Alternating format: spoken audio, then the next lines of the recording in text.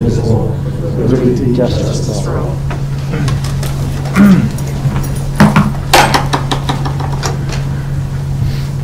At this time, we'd like to recognize any visitors, members of the Pine-Richland community. They address the board. Please state your name and your address. Oh, I'm sorry. We need to do the Roll call. roll Oh, call. I'm sorry. That's okay. Mr. Lyons? Mrs. Misbach? Here. Mr. Kashani? Here. Dr. Campbell? Here. Mr. DiTullio? Here. Dr. Mihalik? Here. Dr. Meyer? Here. Mr. Moy? Here. Mrs. Swope? Here. Thank you. So now I'd like to recognize visitors from the Pine-Richland community who would like to address the board. Please state your name and your address, and there is a maximum time limit of 3 minutes per speaker. Is there anyone who would like to speak to the board?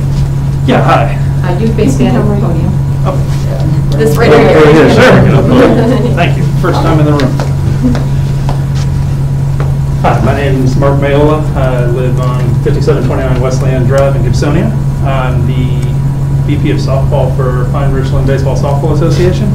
And I just wanted to voice on the fact that Allegheny County being in the green phase, I was hoping it'd be in the school board's interest to allow us to lease the fields as we have in the past to run our youth sports program.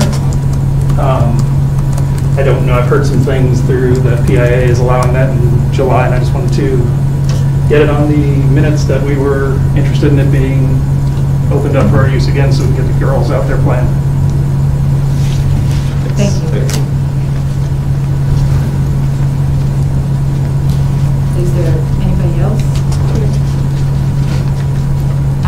Ms. Williams, correspondence? Yes. Janice Wolf emailed the board regarding communication. Thank you. Item 1.04 are the minutes for approval. Motion to approve the meeting minutes as attached. Second. Thank you. Any discussion? Hearing none. I'd like to, all members who yes, vote aye. Or All those in favor? all those in favor, I'm sorry. All those in favor? Yes. Any nays? Okay. Motion passes. Motion passes, sorry. Dr. Miller, strategic plan updates? Okay, thank you, Mrs. Misbach. Good evening, everyone. We have 4 items. My hope is that we can spend a pretty significant amount of time on item 2.04. But I want to at least, because it's an annual part of our process, talk about the first couple. So the first item is 2019-20 final review. So as you know, the strategic plan really is the map for our district, and we really pay attention to those key initiatives and other initiatives that help drive the district forward. In the areas of key initiatives, we provide a quarterly update. This is the final quarterly update, so this wraps up the 2019-20 year for these key initiatives. If there are questions, I'll be happy to answer them, but otherwise, I'll just keep moving. Any questions on that first one?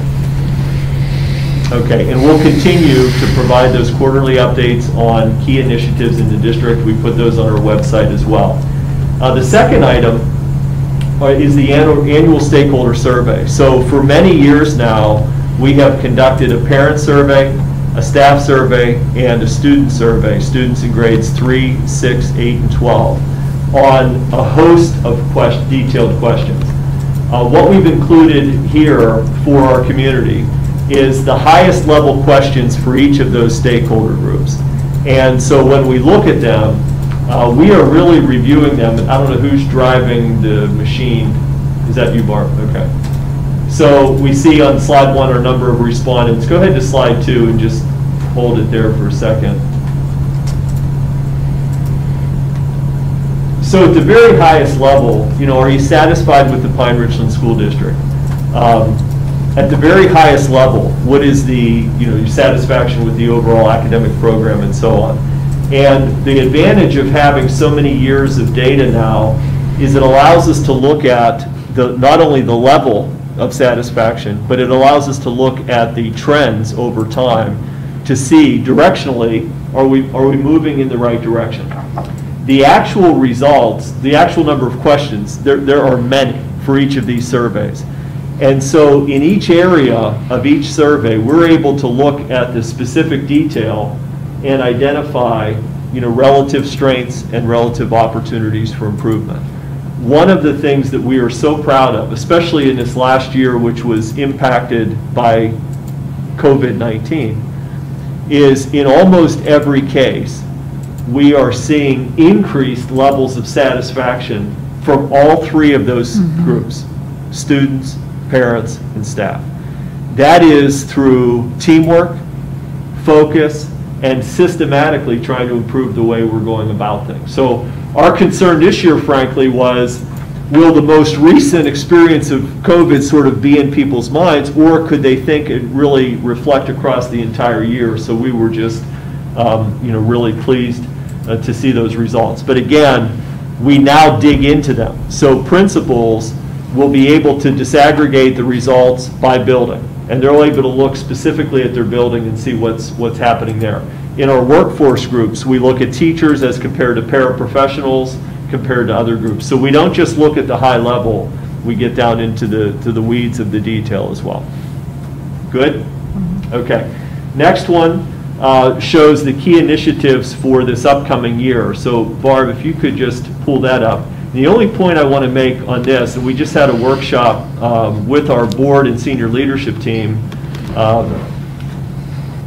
While the strategic plan is our map, we have to be willing and able to be flexible as conditions change. So the environmental sort of scan that happens every year has resulted in a couple of different changes for 2021. The first one being the next item, COVID-19 and its impact on our regular in-person and virtual programming. But if you look down to the third bullet, we see budget awareness and future-focused financial planning. The reality of COVID-19, not just in our region or in our country, but in the world, is that we and others will see the economic impact. The economic impact will impact our revenues and will also help us sort of filter and determine what our programming looks like and what implications they have there. All of that connects. So one of our major areas of focus this next year is increasing the number of people in our community who have a higher level of budget awareness and also understand how our planning and work looks out into the future. So generally, people don't think about budget or finance unless, A, there's a tax increase. So if there's something that impacts an individual homeowner or business owner, that sort of has an impact. Or in a difficult times, it's around programming. And so our goal is really here to increase awareness and understanding, so how those pieces fit together and how it all works can be better understood, and questions can be responded to and so forth. Good? How's my volume with my mask? Fine. So let me demonstrate here briefly. I'm going to turn this thing on. So you can now hear my voice differently. Yes?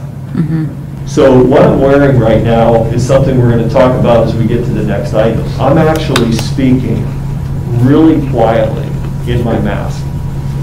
This microphone connects to that white speaker in the back of the room. So these types of systems for voice amplification, we have them in our district. In fact, Richland Elementary has them in almost every general education classroom. As we contemplate return to school in the fall, and we think about what will that practically look like, imagine being an educator, a teacher, with something like this on all day. It's hard to even contemplate. And so little tools like this, which connect to a microphone, allow a teacher to almost whisper, and you can still hear them. And so there are advantages, not just in the case of masks or COVID-19, but for that student who's sitting next to the unit ventilator in a classroom, or for a student who has a hearing impairment, or for just general ability to communicate clearly. So again, wanted to demo that. We are 6 feet apart, so I feel comfortable.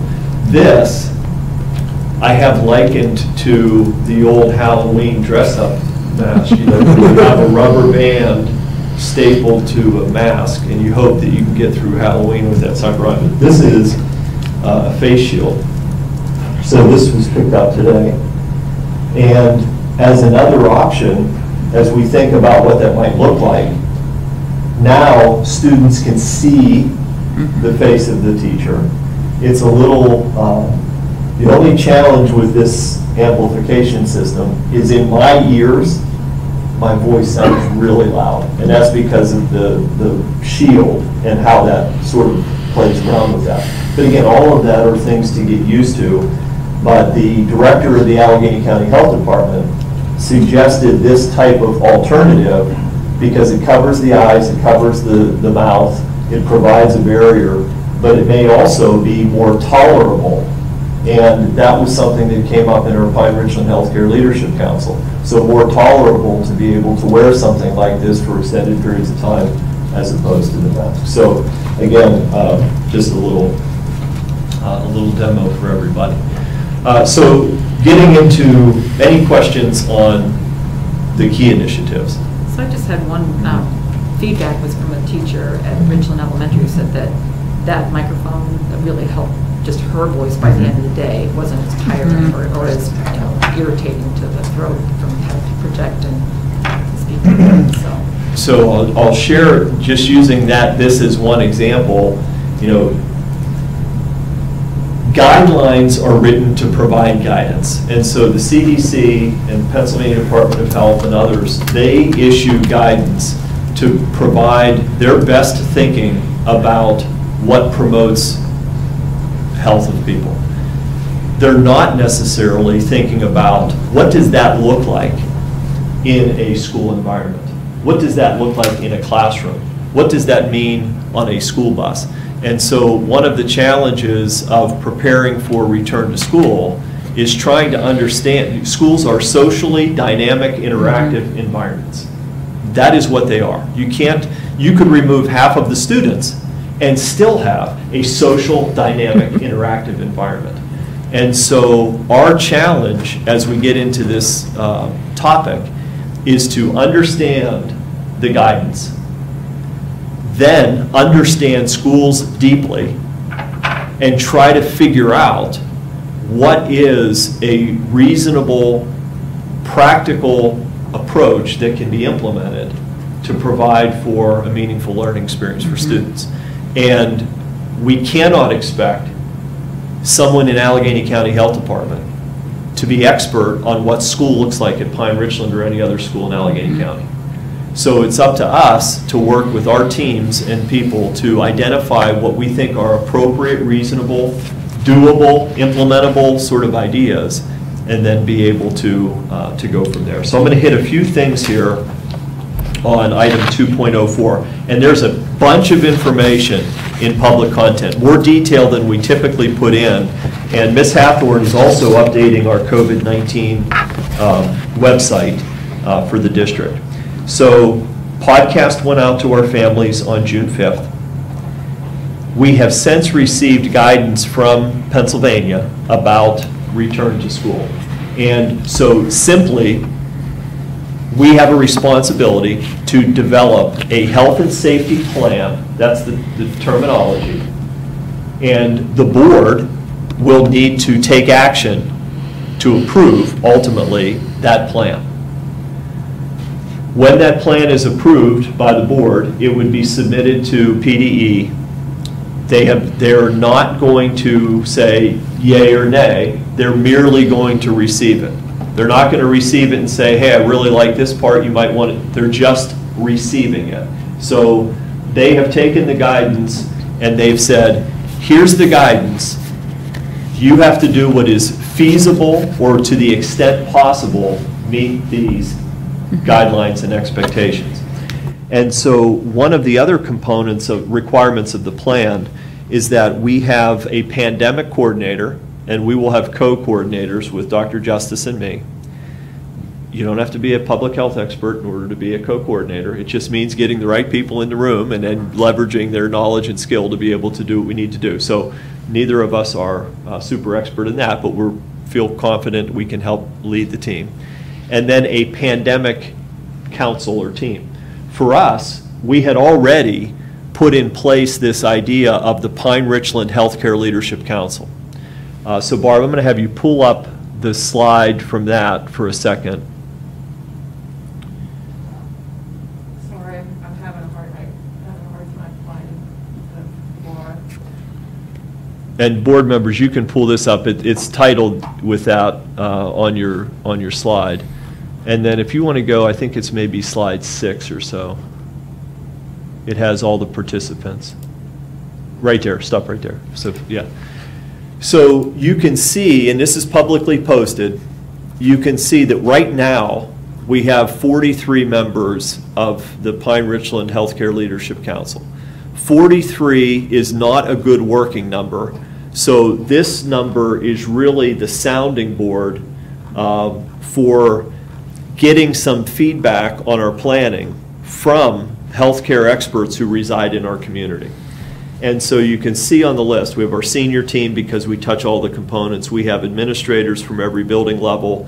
We have Dr. Paxan because there are certainly mental health and other supports and services that are connected to this whole thing. We have Mr. Zimmerman. Mr. Simmons is here tonight because we're going to talk about athletics and activities in a few minutes. Mr. Gruber. Staff from various levels, different workforce groups. We also have 2 of our building level tech coaches. Mrs. Misbach is a part of our team. We have 2 students who are part of that group, key partners that are relevant. And then you'll see 12 medical and public health experts. So if you could go, Barb, to slide, I think it's maybe 8 or it's a few further.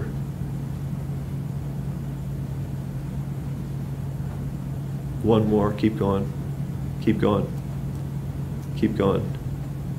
Right there. Okay. So these are we had a little over 30 members of our community who have expertise in some manner in the public health medical field express a willingness to be a part of this council. We obviously could not manage that many, and so we looked at a number of criteria, one of which was direct experience in something connected to COVID-19. This group of 12, 11 of whom are members of our community, 1 is our school physician, Dr. Mantella. Those that are a part of our community, most of them have children in schools actively. A number of them have multiple children at multiple levels. So we have the entire K-12 student span covered through these parents/experts.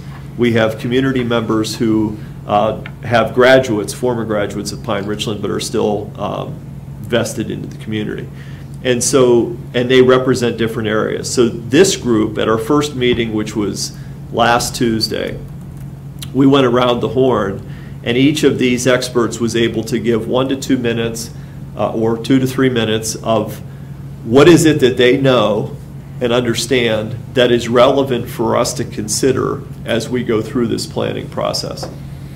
And I've summarized that a bit in the public content notes, but to share that sort of at the highest level possible, they're generally of the belief that we can return to school.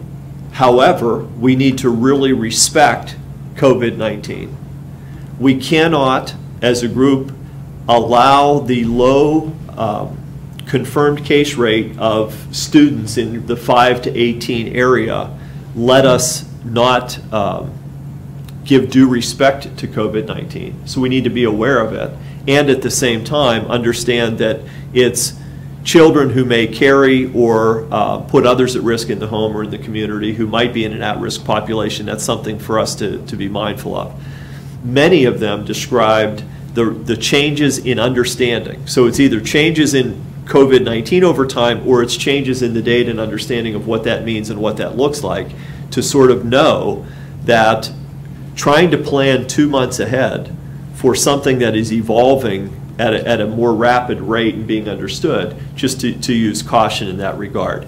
But they all provided what I would say is the hope or belief that we can put a lot of things in place in a return to school plan that can give us the opportunity to do that. And that message from them aligns with what we're hearing from the Pennsylvania Department of Education about some of the details of what goes into that.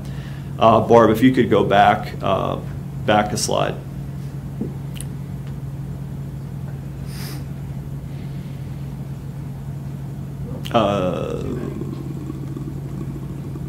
Keep going. It's the one that says traditional in-person and virtual, so it's got 2 columns to it.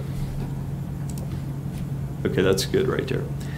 So before we get into sort of what is the functional work we're doing, we wanted to do a preliminary survey in order to get a pulse and understanding from members of the community about what are they thinking about. The minute the 2019-20 school year ended, immediately questions about the return to school in the fall began. And we're hearing some strong opinions. So I received communication that says, we need to be back in school, period. No masks, no precautions, we need to just do it. And then equally, I received some that say, if we do not have a 100% virtual option, they're not going to be able to keep their children in the Pine-Richland School District. So we have these sort of completely opposite, strongly held positions by people within the same community. And so that fits obviously with the idea of a continuum that we talked about. And what we're working on right now, and the reason we sent the preliminary survey, and it's hard to answer a preliminary survey. If you're a parent, you can answer that question. Based on what I know now, what would I be doing with my child in the fall? Well, parents might be ready to, for many reasons, I'd send them back to school. And about 81 or whatever % of our families said, we want to send our child back to school with the precautions. 10% said virtual, and then 9% or so on the fence. And so what was helpful to us is that gives us an initial, something to understand what our families are thinking about. Of those that would send their child back to school, 61% of them said they could drive their child to school in order to reduce loading on the buses and allow us to create a better situation there. That's positive. We expected it, and it confirmed what we thought might happen. But we also asked the question differently than I think some other places. It's one thing to say you're going to send your child back to traditional in-person instruction. What if we were to notify you that we have a confirmed case in the school? Would you still send your child back? What if, and most of them said yes, we would.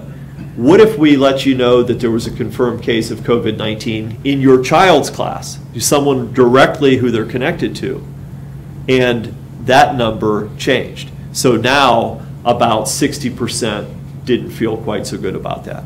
So the reality of this is that even if someone holds a feeling about what they're looking for right now today, how the disease progresses, what precautions are put in place, all of those factors are going to impact how confident they feel in what's going on. So what we are thinking at this point is that we need to provide for what does the in-person look like with the details, and then what does the virtual look like. Now, we do not know yet how will we manage both of those things concurrently.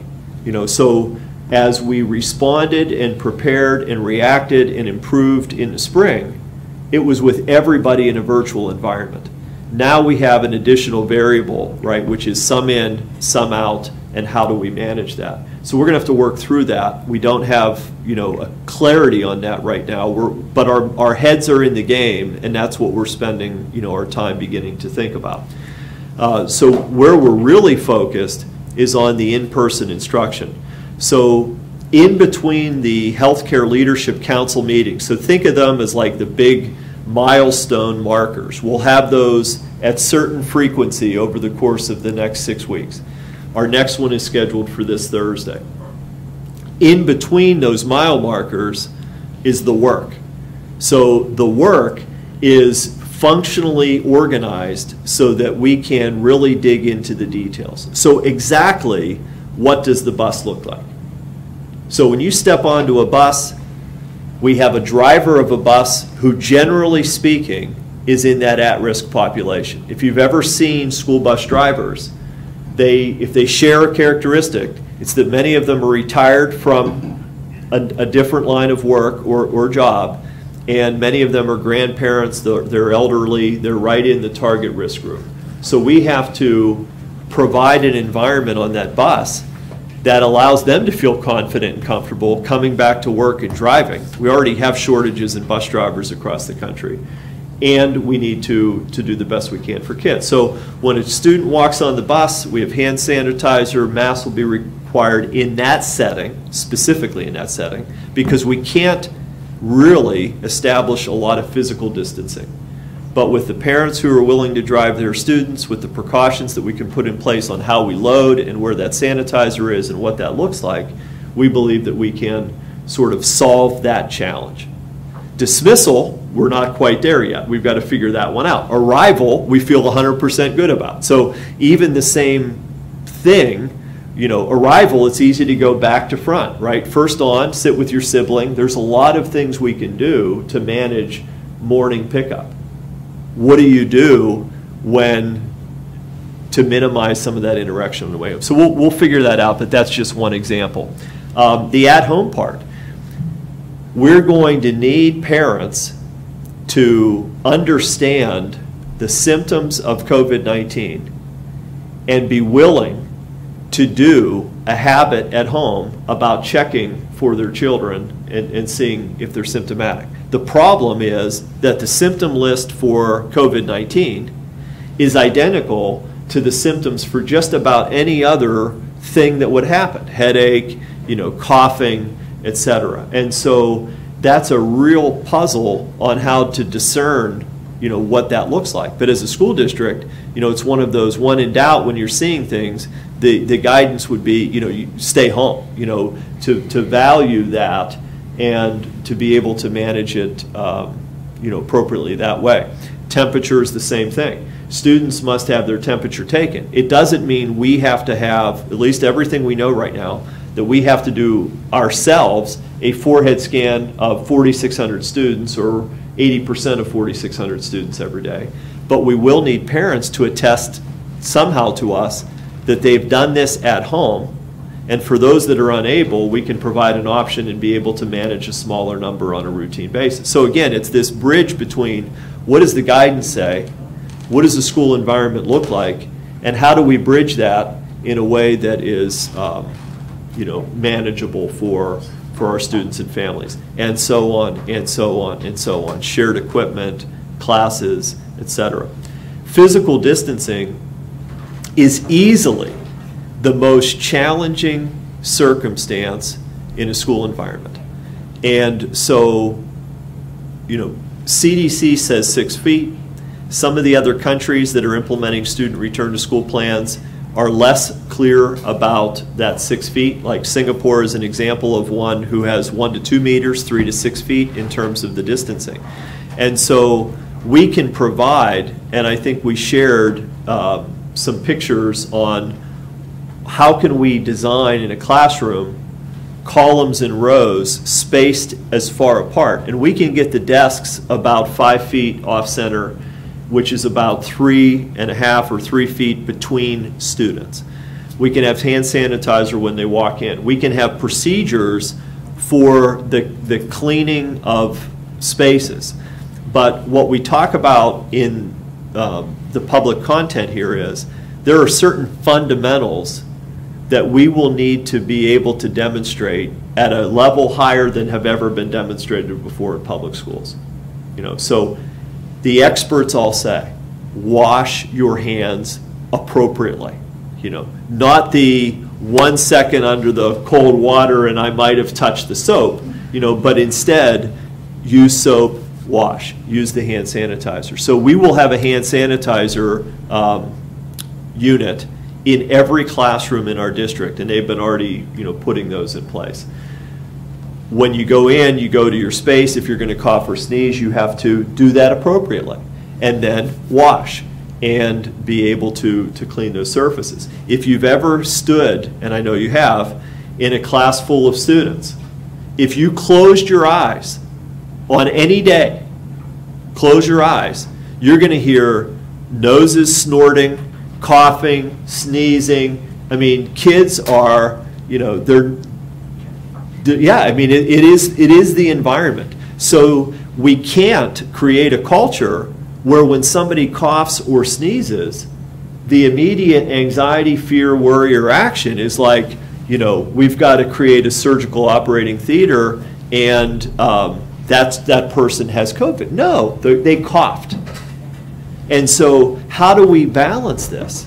This is not simple. And we're trying to get into the weeds in our planning and then come out of the weeds into something that can be fundamentally implemented. So in a few minutes, we're going to hear about athletics and activities, and there's a very detailed plan. Pennsylvania schools, K-12, are permitted to, and we include activities in that, even though that wasn't expressly a part of the original thing, like marching band and some of the other activities that would happen. Again, develop a health and safety plan. There's a 26 or 27 page plan attached to this item that has a whole number of things that need to be addressed. And if this plan can be developed, it needs to be locally approved by boards. So, you know, you could think about that local approval anyway. I like it because I would prefer to have, while it would be nice if somebody could wave a magic wand and give us a perfect answer to every question and have it be practical, I'm comfortable with us using our best collective judgment in putting in place reasonable things and then improving as time goes on. But this, at the end of the day, Mr. Simmons is here. He's got input and there's interest and there's mental health. There's all sorts of positive benefits that can come from re-engaging. But how do we do that? And the way we do that isn't through a 27-page report. It's through disciplined attention to the fundamentals of each of those sports or groups. So it's the volleyball coach understanding the 27 pages, getting trained as a part of professional development, and then applying that information to her kids and her sport in a way that she can manage with discipline. It's about owning the fundamentals. So if we have a coach or we have a teacher or we have an administrator who, when they're asked to put on a mask, rolls their eyes or says, oh, they just made me, that's not a healthy way to respond. That's not a mature response. We need the coaches to understand that it isn't about getting back for day one. It's about getting back for day one and exercising the disciplined attention to detail that will allow us to come back for day 2 and 3 and 4 and week 2 and month 1 and stay. That's hard. Because if you're like me and you look around the community, our community and others, you're seeing all sorts of things. You know, you're seeing kids that are together in pool parties with no physical distancing and they're all over. And then you're seeing homes where parents are cautious and trying to do, you know, you're seeing this whole range. And that's what's happening outside of school. We can't control all of that. But we can, with discipline and planning, identify what are the areas of focus within the school and then gradually build those. But it's going to come down to the teacher, the coach, the sponsor, understanding how do I apply this to my area, to our kids, and then how do I really stay disciplined? Not because Mr. Simmons said you had to, not because Dr. Miller said you had to, not because the board said you had to, but because we want to re-engage kids. We want to meet the expectations that are there. We know that's good and positive and healthy, but only if it's managed in a disciplined way with attention to those fundamentals. And so what I also like about the health and safety plan for athletics and activities is the same general template for that is the general template for what will be happening as we prepare return to school. The difference is the timing. So all around us right now, other school districts, similar conversations are taking place and boards are being asked to consider these things. And so what we would like to do is, and we ask for it later in the agenda, is to schedule a virtual meeting on the 29th for likely this health and safety plan for athletics and activities. And there might be a couple personnel things that we pop in there. But the purpose tonight was to get it publicly up there, have any discussion or questions and respond to those. Different dominoes have to start tipping over as we prepare our coaches for all of that.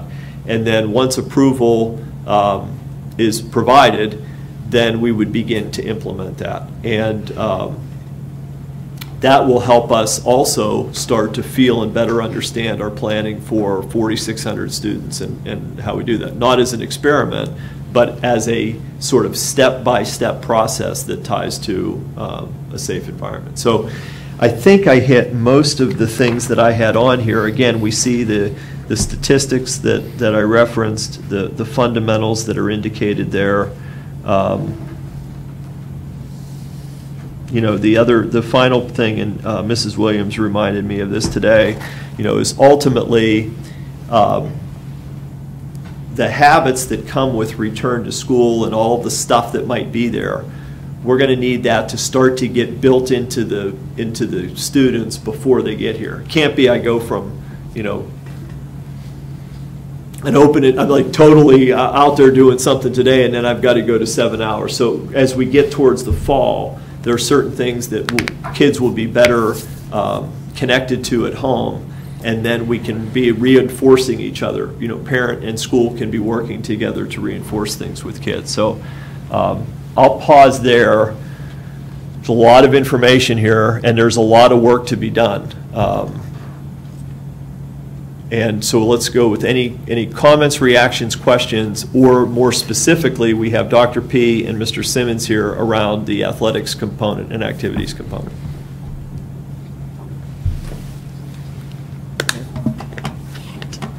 Well, me specifically, I just had a question about, it ties into a lot of things. Transportation is one that I think of a lot because I know a lot of the bus drivers with their age, and in particular the special needs students, because that's a much closer, more intimate setting with the close proximity of the bus drivers and the aides with the students, but also a lot of those students are going to be unable to wear a mask because of their conditions. I mean, some of them, you know, if you touch, face touch, things like that. So I don't know if the answer is already there, but that's just something that's going to need to be considered. And then throughout the day, correct, again, those students are going to be in situations where they're going to be in close proximity. I know that when you try to put a mask on some of those students, it's going to be more detrimental than a lot of other things. So is the plan that we look at having them being virtual or out of the building or in building with just different focus, let's put it that way. So on the in-person side of this, and we have a very rough sort of, we're probably up to 36 working slides on each of those components. In the classroom, it's going to vary by level, and then we have we're going to have to focus type of classroom, special education. You know, autistic support, life skills may look differently than a learning support classroom, right? So and Mr. Huswit will be a part of that work. But at the principals retreat over the next 2 days, Wednesday is almost purely focused to these questions. So it's going to be classroom by classroom, and then likely student by student thinking about what will that look like, how will that look, and what can we do. And so the answer is going to probably depend on the individual case and how that might fit. Yeah. I knew you guys would have it. I just wanted to. Yeah, we wish we had the answer, but we have the work planned anyway. Yes. Yeah, so first of all, thank you for being so thorough and extensive and documenting all of these processes. It's great. question about setting points where if you cross a certain threshold, it would trigger some sort of change in operations. Have you all been discussing what some of those might look like? So, so the other requirement of the health and safety plans, both in general, return to school, and athletic activities, is that we have to work in consultation with our local health department. So we work with the Allegheny County Health Department. They are also overwhelmed. They're overwhelmed. So they're managing every business, restaurant, organization, municipality, school district, et cetera. So they are our answer to that question. So, for example, if we were to have a confirmed case, or if we were to go through, we have reporting requirements with Allegheny County, and then we would help take direction from them about, you know, what does one case mean, what does two cases mean, and what would happen in schools. So ultimately that will come from them. They don't have the capacity to support all of the school districts individually. And so the system that's been set up within the last couple weeks, and the literal director of the Allegheny County Health Department was on our call last week, and I don't always actively participate in some of the AIU-based conversations, but this one I did on behalf of the district, asking very specific questions about our areas of greatest interest, like physical distancing, like et cetera. They are going to work with the AIU superintendents in the task groups that are assigned there. So there's 42 school districts in Allegheny County plus City of Pittsburgh, Pittsburgh Public, so 43. The superintendents from those groups are formed into different task groups. Allegheny County will provide multiple people to support those different task groups, and then we will be able to bring back the answers to those types of questions and insert them within the planning that's happening at local school districts, because it's really a regionalized kind of approach to what's going on. So those are on the list. What emerged today, though, is a perfect example. Schools are required to have an isolation area. So if you have somebody who is potentially symptomatic of COVID-19, how do you isolate that person, student or staff member, from other people? Again, the first question is, how do you know the symptoms that you see are related to COVID-19 or any other respiratory or other kind of illness that happens? You know, so we're looking for direction for that, because our school nurses are going to have to understand what is the decision tree on what do I do here. We have students who receive medicine every day. It's a part of their day. They have to stop at the health office. How do we provide daily meds to students who need them without putting them in and out of an environment that has people with maybe any other active symptoms? So, like, we will take that direction from Allegheny County, but I'm not sure they're there yet. So it's going to take us these next couple of months for them to get there and for us to have an understanding of that. Thank you. Anything athletic related? I was going to ask, I just want to know, because we're going to be, typically they come back, a lot of the athletics come back before school starts. So what's the plan? Where are we? I know a lot of folks are struggling with that at all levels, but where are we? What are we getting from the IAA? What are we getting from Whitfield, et cetera? I would start with, it's attached to this. So the athletic plan is attached to this item. It's 26 or 27 pages. And it walks through the very specific details of phases and gradual return. It includes things like starting at the varsity level, adding other levels, introducing marching band, and so forth. So it walks through that entire progression and all of the various required components. So custodial cleaning practices, communications, you name it, distancing within the team, what does that look like within the sport, et cetera. So those details are the details. That was not created in a vacuum. So that was created not only with others' input at Pine-Richland, but across the athletic directors in this region coming together with their best thinking. It aligns with the PIAA and with anything coming from the WPIAL. And the National Federation of High Schools probably has influence there as well. I think another part that I had read in that was that the education of the coaches, yes, it's a requirement. The students, the community, it's all a requirement. Correct. And, yeah, and so. So a lot of what happens soon, so the way this is written is that it would be possible for varsity sports to begin after July 1. That's not in their, competition season, but they're doing conditioning and other activities. So they're able to begin to get into some of those out-of-season, open gyms, conditioning, strength and conditioning, et cetera. So each of those each team would have its own individual things, So soccer, I look at Mr. Kenny because anytime I think about soccer, I think about Mr. Kenny. So soccer certainly would be different than volleyball, which would certainly be different than football. And so what does that look like for each sport? So, again, in my analogy, this is like a baton passing. 27 pages covers each of those details, but the coach has to receive that, understand it, but then come up with a very clear plan of what will that look like in my sport. What will that look like, what will I do, and how do I comply with that? Because we're going to need it to be differentiated based upon the activity itself. I can give you, if you want, just a real high-level game plan of how we see rolling this out, because, again, as Dr. Miller's been saying, it's taking it from comprehensive plan to implementation with kids and coaches.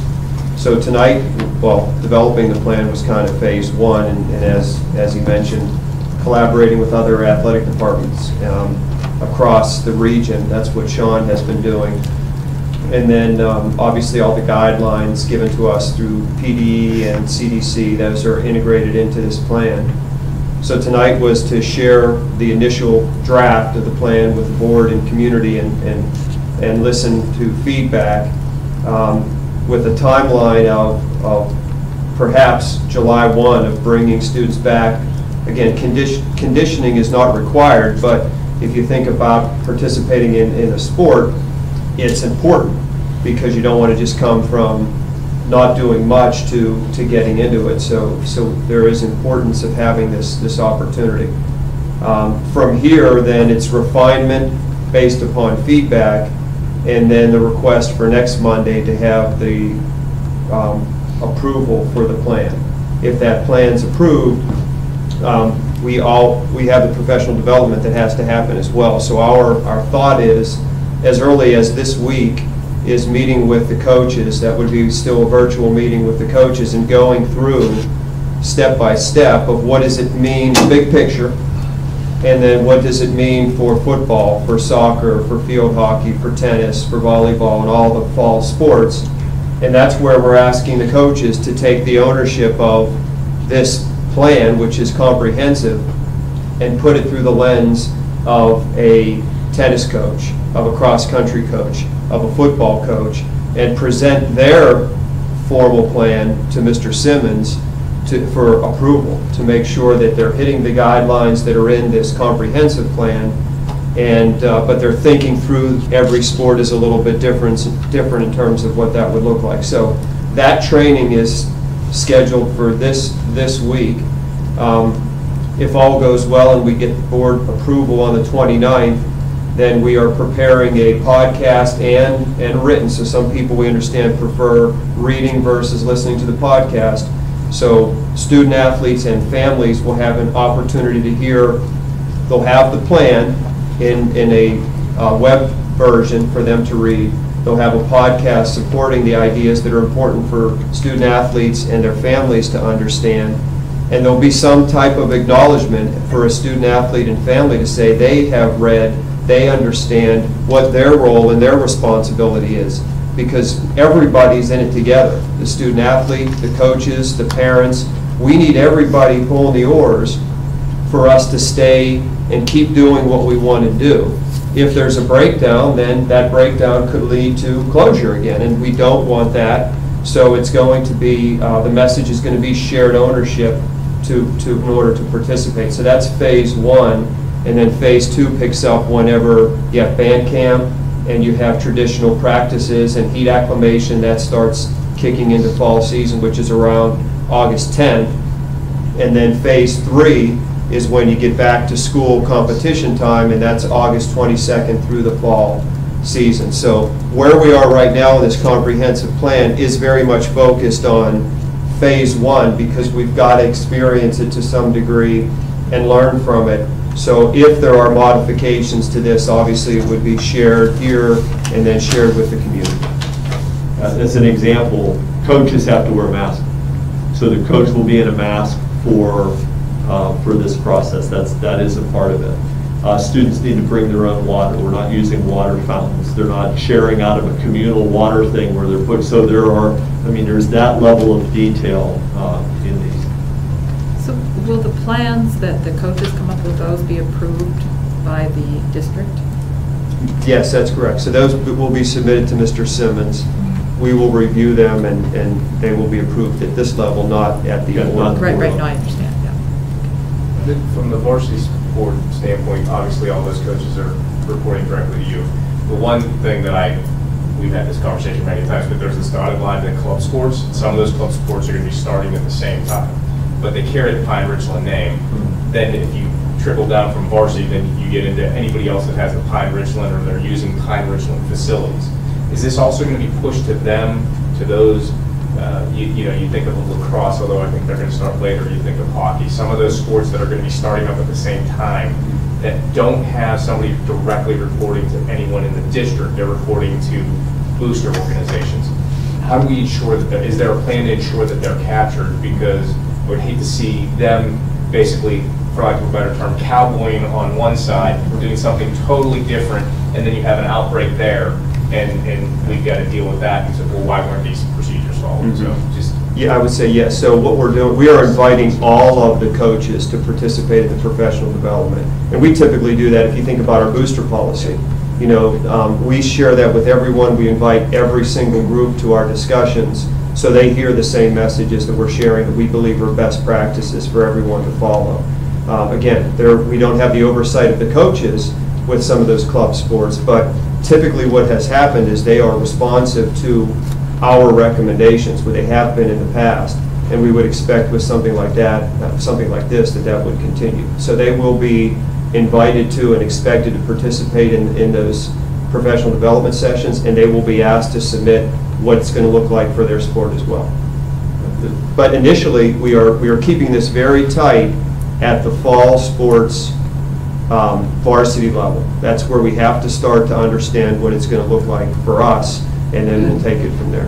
And even our speaker tonight, we understand. So since our school's closed on, March 16th, we have been closed to every external group as well. And we understand the strong desire to be able to compete. And outside may be even different than inside when it comes to managing certain things. But at the same time, we are not ready administratively to open that door. We're trying to open the first door first, which is what does that look like for a small set of teams that we can directly oversee and manage. And we understand there are other things to come, but we're trying to take it one step at a time before we go to evaluate the next thing. Just a question on policy, or in the athletic, I guess it is a policy, more or less, procedures. Yeah, the plan, health and safety plan. Yeah, there are two different references to concessions, and it'll help me probably just understand the structure of the document, because there are also sort of three phases that are talked about throughout the document, and I think that may be why I'm confused on concessions. So there is a reference on page 6 that talks about concessions as you have to follow the existing guidelines and the Pine-Richland School District concession stand guidelines. Further down in sort of the detail charts on, let me just get that page. On page 11, it says, and I think this is specific to phases 1 and 2 of opening, concession stands are not permitted. Correct. But there's nothing that says in 3 they're explicitly permitted. And maybe it would help me to read it. Does that mean there's no mention in 3, so therefore they are permitted essentially? Well, so I won't, I'll let them answer, but I think that the reality of the reopening, nobody's ever reopened. And so, you know, the numbers that still sit, so for example, 250 is still a number. 250 is the maximum gathering size that currently exists. So, you know, step 1 is, how do athletes condition safely? How can we begin that process? We know if that were to continue, you know, having the football team condition is a question. What about a Friday night, and what would that look like? And who's able to be there? You know, and what about our marching band? Our marching band with our you know, directors, et cetera, is right at that number. And so what does that mean, and how would we segment it? So I think when it comes to, I think there's a whole lot of unknowns. I don't think this will be the only time this comes forward. I think for right now, to try to guess at what inter-school competition would look like and what is the role of concessions, even though I know you're not asking that, but we're so far away from that that I don't think anybody has an idea of exactly what that's going to feel like or look like at this point. That's all they, I yeah. can speak to that. That was our goal, is thinking about the 3 phases and trying to develop this entire document. That's a real challenge.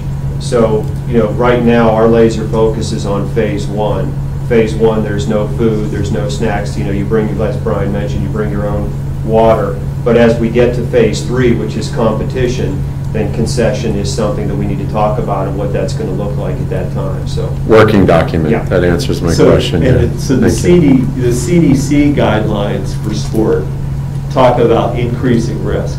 And so, like, the lowest risk is exercise at home. And then you come together and start doing stuff. Then you're in more active gameplay. Then you're playing against teams from your region. Then you're playing against teams from other regions. And so it's all about sort of managing the risk. The hard part, I think, and this is why, and I don't think you were here at the time, the coaches must, and it's just coaches because that's what we're talking about, Rob, right now. They must own this. You know, no blaming, no, like, it isn't something that you have to, you send a positive message, educate, and be disciplined to the fundamentals. It doesn't matter if your club soccer team is playing out there in some sort of other program, not abiding by any of this stuff. We can't control that. The reality is that's going to also have an impact on how the disease progresses through the community, but that's one that we can't do. For our sports, how do we set those reasonable parameters, I think, is what this is about.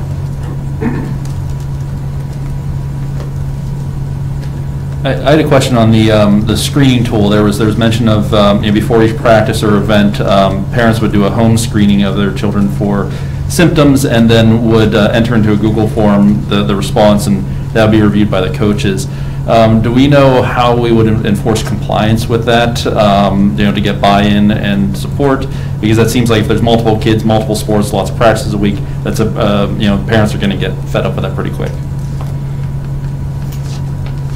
My response to that is, you know, that gets back to we're in this together. You know, we need parent support, whether it's for conditioning or when we come back to school in the fall, that it's going to take our collective efforts to do this.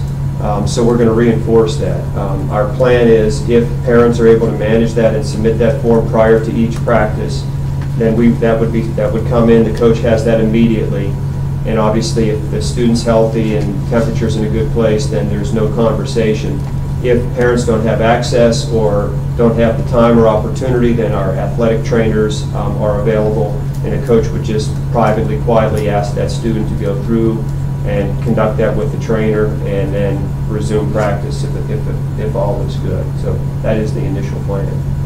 Again, that's a small number of students compared to thinking about 4,600 in the fall. Oh, yes. That's where we are with this. One other thing about this, I did a demo while you were not in here, Mr. Lyons, but with this amplification unit, Mr. Karpinski and Mr. Stover are also looking to see whether a microphone could be purchased and a receiver that would attach to the interactive display boards that have sound panels on them already. So instead of a standalone unit, they're going to explore to see whether that option exists, because then it can leverage the technology and sound boards we already have in here. So again, we're looking at things like evaluating the face shields, evaluating this, because ultimately, oh, I think I muted myself, there we go. Ultimately, you can return students, but if we're not providing a safe environment with the supports for staff to feel confident and comfortable, that isn't going to work. And so we have to have the combination. Good. I do want to thank you for all the time and effort that everyone in this room has put into these plans and everything, because I'm sure this is the most difficult and serious, time in education that any of you have ever faced in your careers and never imagined you'd be facing your careers. And from the health, the health advisory panel to everything else you've been putting in place, just want to appreciate all the hard work everyone's been doing and all the hard work that's left to be done this summer to figure out where we're headed in the fall. Yeah, thank you. I mean, I tell you, we are anxious. The details are overwhelming. And again, trying to see those details implemented with thousands of students and hundreds of staff members in an active environment, it takes a little bit of, it's hard to get the head wrapped around that right at this second. You can think of all those specific details that emerge in school. So we'll do our best, and we'll assert our voice at the intermediate unit, because that work is going to help support the school districts as well. So I don't want to take too much time, but I wanted to say, because I was in on the meeting for the Healthcare Leadership Council, and listening to the 11 speakers give their couple-minute overview was very interesting. We have some very experienced, some good experts in the community. They have a nice way of presenting themselves and of getting their information across, and they really seem like it's going to be a great team to work with. And it's very impressive, the information and the expertise. So we're very lucky. Our game plan this Thursday, and it's just a rough plan.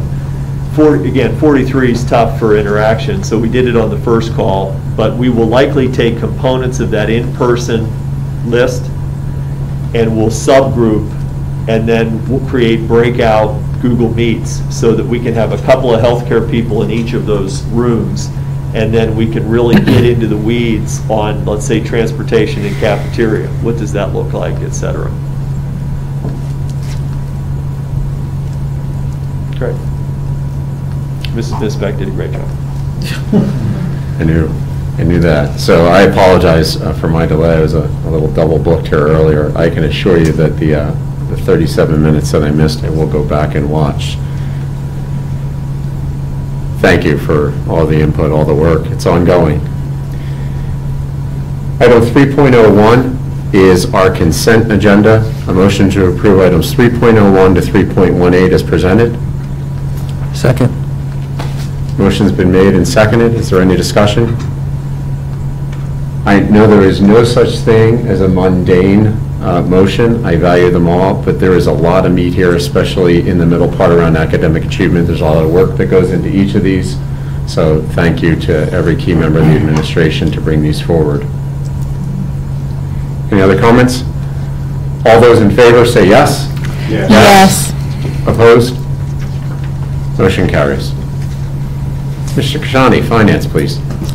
Item 4.01 is a motion to approve the financial reports dated April 30th, 2020, and accounts payable dated June 22nd, 2020, in the amount of $303,941.58, and paid accounts for May, June in the amount of $6,039,690.48 as listed. Second. Is there any discussion? All those in favor say yes. Yes. Opposed? Motion carries. Item 4.02, motion to approve the budget transfers in the amount of $1,067,745 as attached. Second. Is there any discussion? All those in favor say yes. Yes. Opposed? Motion carries. Item 4.03, motion to authorize the transfer of $873,710 from the general fund to the capital reserve fund. Second. Is there any discussion? All those in favor, say yes. Yes. Opposed? Motion carries. Item 4.04 is a discussion about our next bond refunding. Actually, recap the one we just did and to discuss the one that's on deck, Series 2010. May I ask Dana to, is Dana, where's Dana? Yep, she's here. Right back here. Oh, hi, Dana. Maybe what would be helpful is just for the board to hear your recommendation, if that's fair to ask. My neck fell asleep while I was back there, sorry. I'm limping my way up here. So our first refunding we had just finished last week. We were expecting a savings in the approximately $800,000 to $900,000 range, and our savings was actually about $1.2 million, which is terrific. What we decided to do with that refunding was similar to what we've done with the other ones and shorten the term, very similar to like a home mortgage whenever you just shorten the number of years. We have done that for a number of our refundings over the last couple of years. So in your agenda, there is an update from Mr. Masidi, and it does show you kind of some scenarios on page, I believe it is page 10. Yes, is page 10. And then page 11 will also kind of show you what it looks like with our current debt service schedule. So every time we have done a refunding that creates kind of like a shortened, yes, so that one right there is our comparison of our options for our next refunding. So the next refunding will settle in July. But what we're looking for is kind of a consensus on how we want to do the savings. So when we've done our refundings for the past couple of years, again, we've kind of shortened the term, and it's created holes in our overall debt portfolio. So our long-term plan from the last couple of years has been to take this large refunding and kind of fill in those holes. The orange column that is shown on page 11 does do that, but it also creates kind of like a hybrid cash flow savings for us that will give us annual debt service savings over the next 6 years as well. So not only does it kind of step down and sort of kind of fill in those holes and squeeze things in a bit, but it will also give us about $250,000 to $300,000 worth of savings over the next 3 fiscal years, and then some kind of minimal annual debt service savings over the next couple of years following that. The overall projected net present value savings from that option is just under $9 million. So I don't know if anyone wants to kind of open it up for any discussion, kind of based on the different scenarios that are shown here. Well, maybe I might suggest that since we've talked about this in committee, and I think most of us were there for a couple discussions in the committee meetings, is it fair to say, Dr. Miller, Dana, that the administration's preference would be the hybrid step down, the one that you just Personally, mentioned? that would be my recommendation, and the reason why is because it still follows our initial long-term plan that we have talked about all along, which is kind of smoothing out our debt service and filling in those holes. It does still provide us with a large amount of savings, but it does give us a little bit of flexibility in our annual budgets over the next couple of years. So one of the things we talked about was one of our key initiatives as we face this upcoming year is to really get an understanding of budget and finance. A large key piece of that is because our funding and our revenue is uncertain over the next couple of years. So we have to look at what our local sources of revenue have been. And that's, 80% of our revenue comes from our local taxpayers. So pieces of that are coming in through real estate. It's also real estate transfer tax whenever there's sales of properties. It's also earned income tax. You know, we have experienced large amounts of unemployment in our state and in our region. And so we really have to kind of understand, how is that going to affect our community and our budget moving forward? Again, in my personal recommendation, I think that the hybrid not only accomplishes a long-term future goal that we've had and that we've talked about for many years, it does still provide us significant savings overall in the overall piece of that debt, but it will give us some annual flexibility in our debt service as well. So, may I ask, does anyone feel strongly against the hybrid? I used to be all in for shorten it, because this is essentially borrowing, by extending borrowing. My take on the fiscal picture and the outlook is that those monies in especially 22 and especially 23 are worth their interest rate. Mm-hmm. So I'm good with the hybrid. Okay. Okay, wonderful. Thank you. Any other questions? All right, Thank you, great. Dana. Thank you. Just want to add, I think Mr. Masidi is going to go to a bi-weekly update. I believe he is, Yeah, yes, so that's I've been correct. attaching for the board almost weekly. We're going to go to a bi-weekly, and then as Dana said, this issue comes up in July. In July, yes. And then we'll touch base with him this evening, let him know, where we're headed and the fact that we have a consensus. I'll continue to keep you all updated on the schedule for the second refunding as well. Quick question, on the one we just did, we got additional savings from what we're expecting. Was that just from a more favorable interest rate than we expected, or what would? It was, well, because the market has been so volatile, I don't want to say it was hit or miss, but I think that we did somewhat luck into some good financial market conditions on that day. I also want to say that I think in the era of COVID-19 and the fact that the economy, not only nationwide, but within our state, is challenging, it is definitely an attribute to the board and to the district that we did not get downgraded in our bond rating. Not for any reason of anything that we've done incorrectly, but because of the nature of the economy as we are right now. What ended up happening is that our bonds were very favorable and look very stable compared to some others that could be out there at the same time. So it's definitely favorable for us.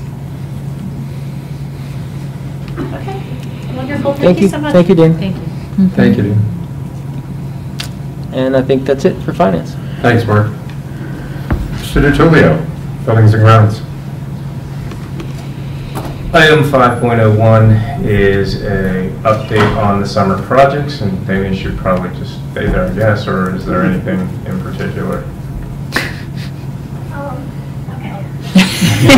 Sorry, I'm going to say in this case, I will defer any specific questions back to Mr. Zimmerman. I can tell you from the chart that he has attached, what he's tried to do is kind of give you somewhat of an idea of what our ongoing maintenance projects, as well as the large projects that we have coming up. So what he's trying to do is he's staging those board approvals. So you'll continue to see those. I think there's a few on this evening for information that we're going to have approved in July. And we're trying to actually stage those projects so that they're manageable, because you might remember that we're also replacing the high school roof. So that project is quite large and is being covered by insurance proceeds. In addition to that, because we're working through the stadium turf replacement, the Field 6 project, and we're even getting started on discussions about the green gym and the high school gym. We're trying to make sure that within his department, we can focus on the start of the school year, as well as trying to stage some of these projects to get them, accomplished. But if anyone has any specific questions, please let me know, and then I'll reach back out to him. Yeah, Richland window projects going on as well. Mm-hmm. But if you didn't, when you drive around, take a look even at the roof and what's happening here. Would we say close to 5.9 million worth of capital projects when you add the 2.9 for the roof happening, within the district? So it's pretty significant. Do you know if in general we've ran into any issues with contractors being pushed back because they couldn't work for those couple months? I've not Have we heard of slipped it. on anything? I know we were anxious that we thought we could actually get ahead. Correct. Is that still where we're sitting? Okay. We are. We yeah. wanted a head start to finish at the same finish line. I mean, Yes. that was the goal. And thus far, we've not heard anything different than that. Yep. Yeah, I will say, you know, again, and it ties back to the COVID-19. So part of our slides for in-person have to do with ventilation and HVAC. And so we have a preventive maintenance schedule and filter replacement both on the unit ventilators and also on the rooftop units. So that's a part of what's going on. But we talked in a call today. So we can increase, so for example, one way to increase ventilation is open a window. When you open a window, you bring in outside air. Outside air has pollen and all sorts of things. What happens when you introduce pollen into an indoor environment with students who have allergies? They cough and sneeze. So when you cough and sneeze, right, I mean, so it's just amazing to think about, you know, how we balance all that. But they are looking at that. Yep. I want to say that these reports are great to have. I mean, Yeah. they've been getting more detail and more information to, and the project management is He's, definitely yeah, visible. it's a here. certain, Yeah, yeah. certainly an area of talent and interest for Mr. Zimmerman. Could you print wallet card size ones for people to say, hey, what's going on at Richland? I drove past there the other week. But it's great. I can always find the answer for them if I don't know it. This So. print's not small enough for you. All right, as everyone listens to this, I'm going to recommend that 5.02 through 5.05 be put on consent agenda for the July meeting, because they're all motions that we're going to consider at the July meeting. If anyone wants anything pulled out, obviously we can. But based on the detail that the administration goes through on all of these, I'm comfortable with everything that we have in front of us. Plus, I know we're still waiting for some on 5.04, but I'll go through them. 5.02 is going to be a motion to approve a microprocessor replacement on a chiller at Richmond Elementary for about $21,000. Anyone have any questions on that one? Okay. Item 5.03 is a motion to approve at the July meeting the purchase and replacement of carpet at the high school by Franklin Interiors. The cost is going to be $33,000. Anyone have a question with that? And item 5.04, again, for consideration at the combined July meeting, will be a motion to approve floor replacement at the high school's pool locker room. The vendor and the amount have not yet been determined, but it will be through the quote system through CoStars. Again, unless somebody sees something come up, I would recommend a consent agenda on those three. Great, thanks, Greg. Student Services, Dr. Campbell. All right, item 7.01, we had a meeting of the Pine-Richland Athletic Hall of Fame Selection Committee. They reviewed the nominations, and based on the bylaws, they have selected 5 nominees and 1 team for the second class of nominees to the Hall of Fame. So I want to congratulate, is it Alimer? Anyone know how to pronounce it? Is it Alimer Girdwood? Robert McDonough, Carrie Walker, Brett Warren, and Kristen Wissey. Actually, Chrissy had a milestone birthday on Saturday, so happy birthday to Chrissy Wissey, a classmate of mine, and this is a belated birthday present being nominated for the Hall of Fame. Also, we have the 1988 girls cross country team, which was our first state champion in school history. So congratulations to that team and to our 5 nominees this year. We hope to be able to celebrate your induction the weekend of October 16th and 17th in the fall if health and safety guidelines permit. So that's an information item now, and then we have 702, which is the scheduled Student Services Committee meeting. We want to hold one on July 13th, beginning at 6 p.m. to discuss school safety and security and culture. And those are the 2 items for Student Services. And I think we'll have to determine whether that's virtual or in person. I'm not sure that we have to. Yeah, go ahead. We would need to advertise differently, but we'll have some discussion on that, the July meeting date. So we only have 1 meeting date right now in July.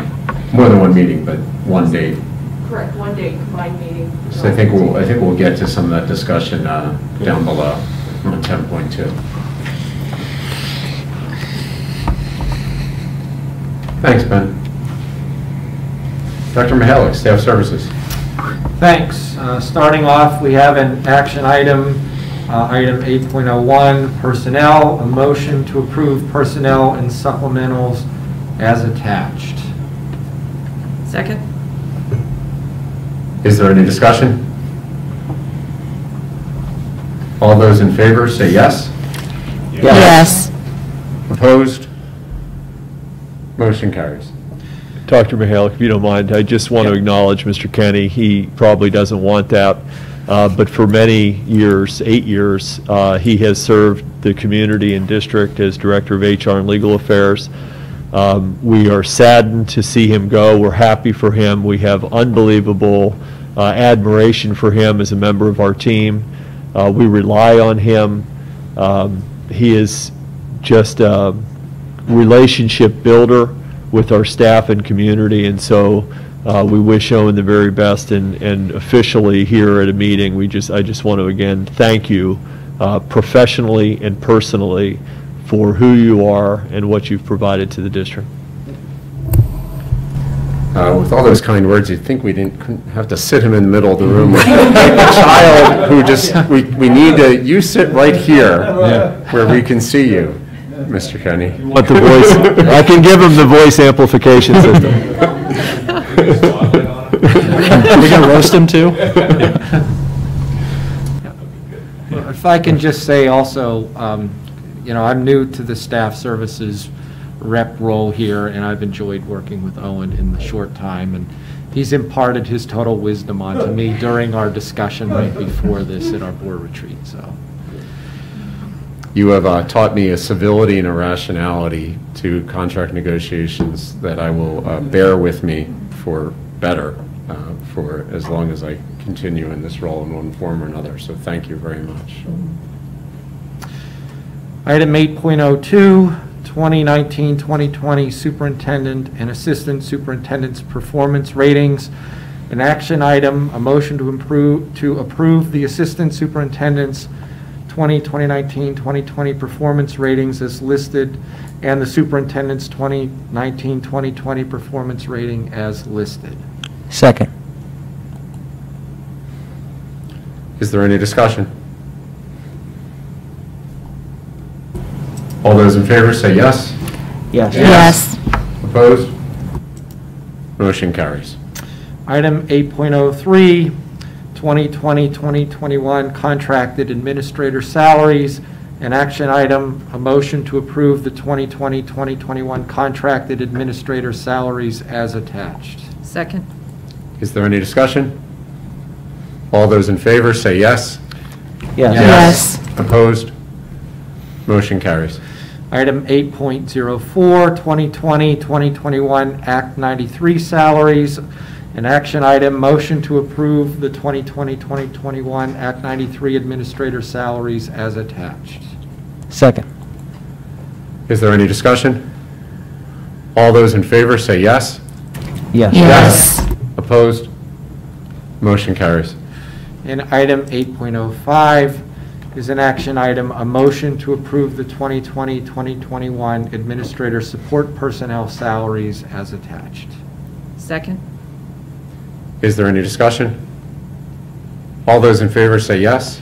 Yes. Opposed? Motion carries. Thank you. Thank you, Matt. Item 10.01 is a motion to approve Mrs. Christine Misbeck and Dr. Carla Meyer as voting delegates for the PSBA 2020 Delegate Assembly. Second. Is there any discussion? Thank you both for your willingness to serve. We'll see what happens. Yeah. If it's in person or not, so. All those in favor? Yes. Yes. Opposed? Motion carries. Item 10.02 is a discussion around scheduling an additional June board meeting around the topic of return to school, specifically our athletic plan, as was discussed tonight. I don't think we need to add more. I think we highlighted it.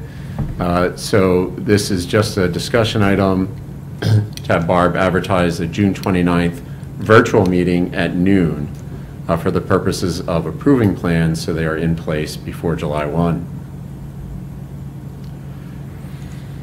Okay. Any comments just on that schedule? Yeah, so I would just have a 1 hour limit on that. Yeah. So at 1 o'clock, I would need to drop off, or whatever. That won't be a problem, Matt. Mark paid Matt to say that. Yeah, so. here's what I would say. If there are questions that you have on what was presented this evening, please send them to Dr. P as soon as you know of them. But barring any questions, given the time we took, it might be a 5-minute meeting. The only thing I would say is we will add likely some personnel items because we have some recommended candidates, and since we'll take advantage of the fact that this meeting exists. Dr. Miller, I just want to bring up, I should be able to attend, but it's accreditation day, so I might have to step off. The over-under's 15 minutes. And I think I have a conflict at 12:30, but I can always push that, I might be able to push that back if we run long. Do we want to just make it 11:30? I mean, we're not going to go an hour, and it's not to go an hour, but if you've got 12:30 as well, is 11:30, or do you? If we have our cable accreditation, it's all day, I just have to be on call, so. So that one's indifferent, but it's a net plus for you two, right? Yeah, that would help. 11:30, is that? 11:30? Which kind of leads into my next topic. Something like that happens very easily when we meet in real life. I've missed the cadence of those opposed, motion approved. You guys are of great voice tonight. I missed that. Nonetheless, to a certain extent, we engage in the activities in real life that has some level of risk that we need to. And so what we need to decide as a board is what we need to do in real life and what we can do with a much lower layer of risk and possibly even additional convenience, as our virtual meetings have been. I would preview this by saying I don't want to look too far in the future because we are not required to file a plan with PD that explains how we're going to conduct our meetings in October, so let's make those decisions as they come. Right now we're faced with next week, which makes sense, a limited topic of limited duration to go virtual. And we have one meeting night with student services and a combined meeting in mid-July. Historically, that is a short meeting in July. Historically, yes. Again, I expect we will have a lot of meat for return to school. So there's two things really that I see as obviously huge. That is the most critical one. The second is around redistricting update as those types of things, that process continues to unfold. So I don't know that it'll be an extensive agenda, but those are two definite meaty topics that we'll discuss. And we can discuss them virtually or in person. I don't have a preference either way, but I think those will be important discussions. Does anyone have a feeling? I mean, I'll make a recommendation that we conduct both meetings in July virtually. That makes sense to the board? I'm fine with that.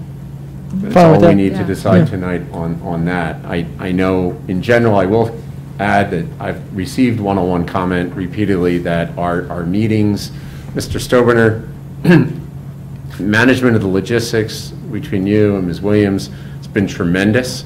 So I feel our communication is being facilitated properly. I think everyone feels they're being heard. We have the opportunity to hear each other. So tremendous job, tremendous job. Item 10.03 is a review of the board workshop. I was there this morning. Board and senior leadership team workshop was held prior to this meeting.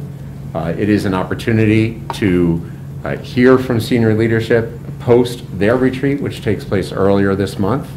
It's when we sort of take a breather and focus again on what motivates us, focus again on our proper role. But we also take a look at the strategic plan as we move through it, recalibrate, and this certainly was an opportunity to recalibrate, and come together and define better some of the goals under that plan for the coming school year. I don't know if other board members would like to share more. I had to step out early for the IU meeting, but. Yeah, so we discussed we reviewed our goals that we had set from last year, and there was really no desire to change the goals at all. It was just to work on action plans within to be a little bit more targeted in external stakeholder engagement, and then also documenting some of that too. And then also with the communication plan, again, the end of the year when we had the 3 communications, end of the school year, the budget, and the annual report, that was aligned with the district. So that was the end of the year, but there was nothing through the year. So now what we're talking about is trying to do maybe something a little more scheduled through the year. And again, documenting so that we know what we've done, so doing like somewhat of a dashboard. Dr. Miller, you had mentioned a little bit about how we would, like once a month. Yeah, we'll just increase the frequency that we share, updated information with the board. So monthly updates and then quarterly the dashboard, so that way people can track it in, real time. Right. So is there anything else? I want to thank you all for your willingness to come out early on what sometimes beautiful summer evenings, sometimes coming down buckets of rain, but in any case, thank you for joining us tonight. That's a worthwhile time.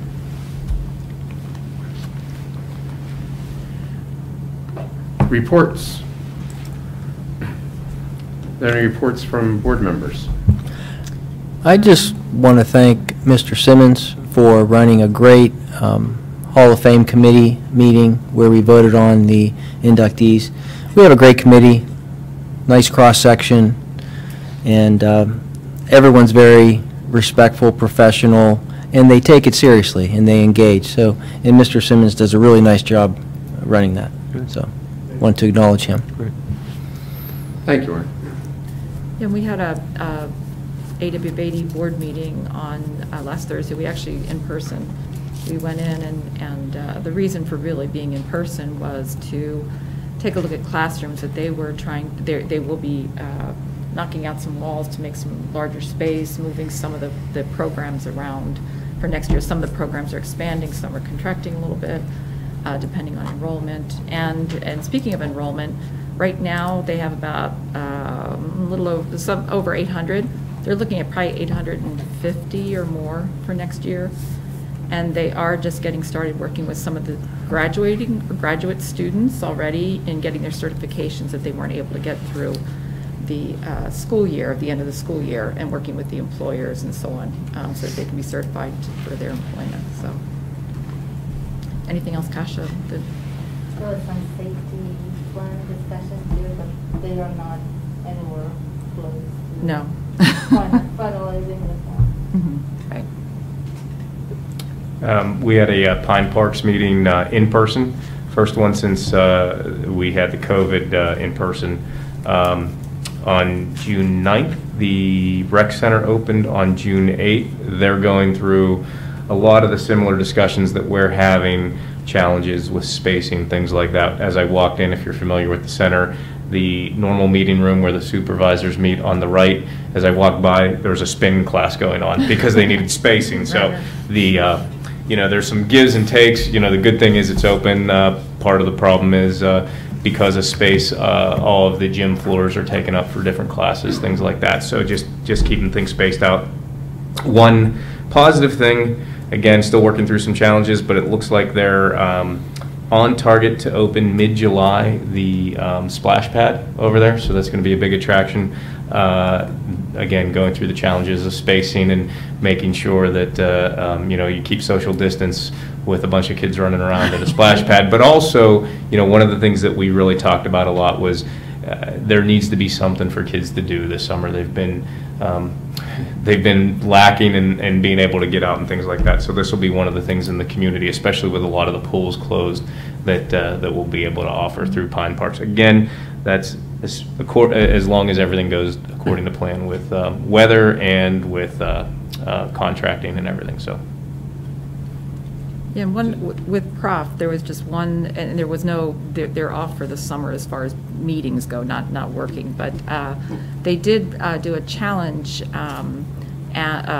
for raising money for the North Hills Community Outreach, and they were, I don't remember the exact amount, but somewhere around $9,200 or something that they were able to raise for their program. So food bank, thinking as one of the areas that North Hills does for them, but other outreach as well. So they did a challenge of like $3,000 they would match, and then they upped that, and they were able to get almost up to the $10,000 became a goal at one point. So that was a great program. It was good. Yeah. If I could just add just one update, as we've shared before, we have shared the July 24th as a possible option for a graduation ceremony with our community. We are working with the high school staff to send a communication out this week. The reality right now with the CDC guidelines is still that 250 or less requirement. We think makes it unlikely for that July 24th event to happen, so we will communicate that. We are not saying definite no. We are using July 10th as kind of going to be our last date of making that final decision, because if it is a yes, then obviously we have to communicate and talk about how we get some practice time with the kids. But we want to be upfront and honest with our community to let them know that we at this point believe it's unlikely that that July 24th event will occur. We have talked to the student body and the parents and community about some type of recognition in the fall, probably around homecoming. So the communication will be to give them that clear update, to provide them with an opportunity to give us some feedback, like if we can't have it, will you still participate? We feel like the events that we had for them with the virtual graduation and the face-to-face event where they received their diploma and had opportunities for pictures was of high quality and appreciated by our students and families.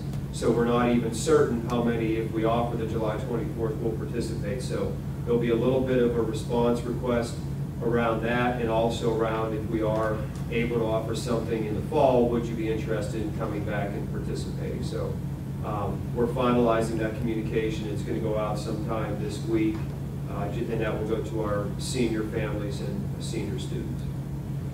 And that ongoing graduation was really spectacular. Thank you, Mr. Karpinski and Mr. Clack and Sean and everyone behind that. That was a really nice online ceremony to watch, and great to be able to feature every student like that. And it was on 22 The Point as a recap too, which was pretty cool. And it's on where? I'm sorry, you said it was on where? 22 The Point. 22 The Point. That Oh, okay, yeah.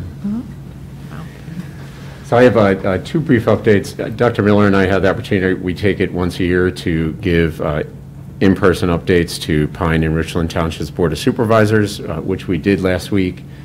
We've also shifted this year to sending monthly updates, which contain more detail. So we're able to have a bit of more conversational tone to the meeting.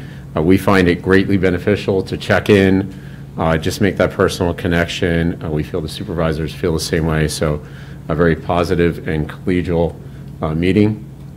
We did get an update on your splash pad, Greg. We caught it at the beginning of the meeting, so. Might be August 1, but we'll see. I was going to say, yeah, I know. The other is an update from the IU. Tonight was our reorganization meeting, and also the last meeting to be presided over by Roseanne Jaworski, who's been 2 years as our interim director. So in end of July, Dr. Robert Scheer from North Allegheny will fill that seat. So we bid Roseanne a fond adieu, although she's really just moving a few cubicles over to Director of Learning and Development again. And you wanted to? I appreciate working with Roseanne. She did a great job in the interim role. But one of the things that's evident that people don't always realize is how diverse the school districts in Allegheny County are. And so one of the realities of serving on the IU board or as the interim director at the AIU is you really see we're in the same educational sector, but there are really community-based distinct needs and strategies that are necessary. And so take anything like what we're dealing with now and then look at it through the lens of different communities. It's really remarkable to see. And as often over these past few months, I've ridden my bike or jogged over to sign some papers. I've had many papers brought to me at home. I can't run down to Homestead, unfortunately. The IU's been busy at work and has secured over $1.5 million in grants from local foundations to support schools and support communities as they struggle with the return to normalcy, struggle with purchasing PPE, new learning materials, professional development, some things that we take for granted that we have the resources to tap into to provide. So the IU is finding and creating a role to support those communities. And, you know, as a board, we understand that we're going to have to do more in that direction as we enter into the fall. Any other updates? We'll move to our second recognition of visitors. No one online, I assume? Make sure I get the topics right for the next.